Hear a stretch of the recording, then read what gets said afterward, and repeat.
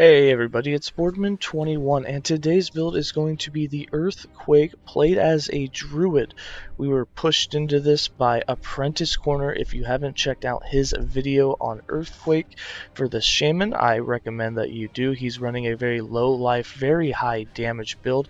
The survivability on it I thought was questionable, but it seems to be working out very well for him even as a low life build. I believe he said he ran to 120 waves with it. I'm not sure what level character or what gear he was running, but again, that's all in his video. So if you haven't checked out his channel, I would recommend going over there and seeing that video. Our build, however, is going to be different in a few ways. We're going to have a different EarthQuake tree. We're going to be running not the unique and Zanglius. In fact, we're not going to be running any uniques at all in this build. We're going to be doing similar or maybe even a little bit more damage. However, our damage reduction would obviously be a bit lower, but since we're running a lot more armor protections and not depending on ward, we're also running very, very high leech, which means that we're going to keep our life full pretty much the entire time. And for an EarthQuake build, which I'm not super fond of, this one actually turned out pretty well, and I feel like it's pretty tanky and it could go really far. So far, I've only pushed a 100 wave push with it, and then we left to go re-gear a bunch of things and redo a bunch of passives, but I am pushing it again right now, and I will tell you this is a level 100 character, and even at 100 waves we were barely taking any damage and it was always full. So again, you've played the Druid, you know its passives. It can be a very, very tanky character even outside of werebear form, because whenever you crit, you just get a massive amount of defense and you're always critting. Now with that, let's go ahead and get into the skills. For skills, we're going to be running Swipe, Summon Frenzy Totem, EarthQuake, Summon Spriggan, and Entangling Roots. For Swipe, we're going to be using this for the crit multi and for the crit chance, also for some leech, as it will be your main skill for damage while you're waiting for mana to regen. So we have 4 points in Way of the Hunt, 4 points in Battle Howl, 1 point in Aspect of the Panther, 1 point in Frenzy, 6 points in Feline Hunter, and 4 points in Apex Predator. For Summon Frenzy Totem, we're using this for the Blood Tether and for some extra attack speed. There are 2 ways to run this. I will show you our first way and then the second way. The first way is 1 point in Reinforced Totem to give it a little more life and duration, 2 points of Rapidity for increased Frenzy effect, 5 points in Grounded for a negative mana cost, and for 25 more global melee physical damage. 1 point in Dig In so that you have 100% increased damage while tethered, and 5 points in Dig Deep for that 250% increased critical strike chance. 4 points in Teutonic Reach will increase the range by 120%. We have 2 points left. You can divide that up between the Reinforced Totem or put it in Rapidity for more increased effect.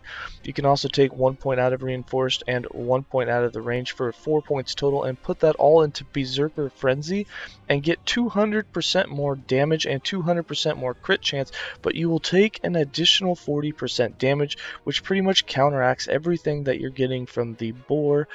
So I wouldn't recommend it unless you are just having no trouble at all sustaining survivability, and then in that case, if you just want straight DPS, I would put it in here. I have ran it with this and it does do good damage, and it does increase your crit to much closer to 100%, but you're just not going to be able to go as far with the one-shot mechanic if you have that, because taking 40% more damage is quite a bit.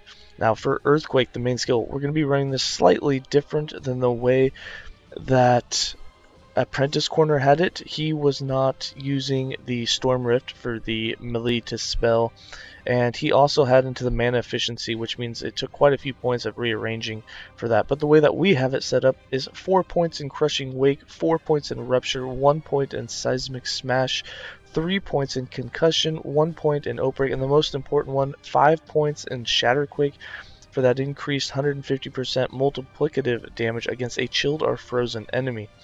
And with the 1 point in Storm Rift, I think this node is somewhat broken. I don't think it truly converts your melee stuff over to spell, because our melee damage weapon, our Sabna, does way more damage. We're doing this damage with a Sabna and not with the two-handed staff. In fact, you basically lose all damage if you switch over to a staff that has high spell damage. And with Summon Spriggan, we're using this for 1 of 2 things. The first thing is going to be 2 points in Aura of Life, and then the 8 points in Aura of Retribution for that 80% increased damage. And then we're also using it for the solo companion increased armor and protections, so while it's active you'll be more tanky. That matched with this 80% increased damage is really nice. We also gave it 2 points in Abral Vitality, 5 points in Warding Bark for a bunch of armor and protections for it, and 3 points in Floral Ascendance. For Entangling Roots, we're using this for both damage and for defense. It's going to give us a lot of healing. So we have 5 points in Lasting Briar, 1 point in Reclamation, 2 points in Groove Master, and the 3 points in Imbue Sap. This 90% damage does affect you. 4 points in Nourish so that you're healed every second, 1 point in Bountiful Harvest, 1 point in Mana Bloom, and 3 points in Fleeting Groove to make it mana efficient.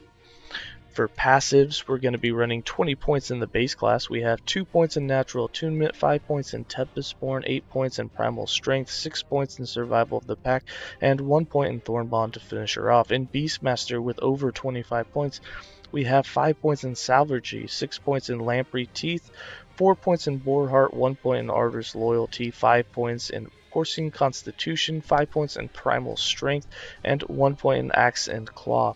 In the Shaman, we have 10 points, with 2 of them in Ancient Stones and 8 of them in Silent Protector, and then 56 points in the Druid Mastered class. We have 6 points in Blood Claws, 7 points in Woodlore, 8 points in Spirit Claws, 1 point in Primal Shifter, 6 points in Turtle Form, 5 points in Rootborn Wrath, 5 points in Ursane Claws, 1 point in Woodland Bond, 1 point in Natural Duality, 8 points in Ursane Maul, and 8 points in Briar Guard. For items, we're running 2 types, actually 3 types of idols, but we're running the Aspect of the Boar effect increase. We're also running a chance to summon Thorn Totem on hits, and then we just have an increased health with some elemental protection 1x2 to fill the leftover area. For weapon, we want melee physical damage flat increase and melee damage percent increase. We also want percent chill on hit so that you can chill the enemy so that you can do extra damage to them. I would always at least hit them once before dropping an EarthQuake on them, especially the bosses. That's how you get that 150% multiplier. You just want to make sure they're chilled before you hit them. For our jewelry sets, we're going to be running set elemental protection and set dodge. We're also going to put dodge and protections as the suffixes. For the belt, boots, gloves, and helm, you're going to have the set glancing blow, and then just a bunch of protections with some critical strike avoidance, some melee attack speed if you can fit it in there. And then for the chest and for the helm, the chest, we have melee damage increase, we have dodge rating with some vitality. The spell damage while transformed is useless. You can put anything else you want there. The 2 spell damages that we have on this one, granted that the percent spell damage not while transformed, the first one for 36% probably helps the skill, but spell damage seems to not be converted, so I don't think it really does. However, you can put whatever you want in both of those categories. If you don't have those, you can go for straight defensive things like elemental protection and such. Another thing, if you don't want to run the dodge rating or the void protection, I would recommend on the rings and even on the gloves, instead of like the necrotic protection, I would recommend getting mana regen, as if you get a full 50 or 60% mana regen, you can use EarthQuake more often. It's not horrible, but it is like a once every 5 to 10 second skill, you know, or spam 3 times at once and then wait a while before you can use it again. With that, I'm going to go ahead and give you guys some gameplay.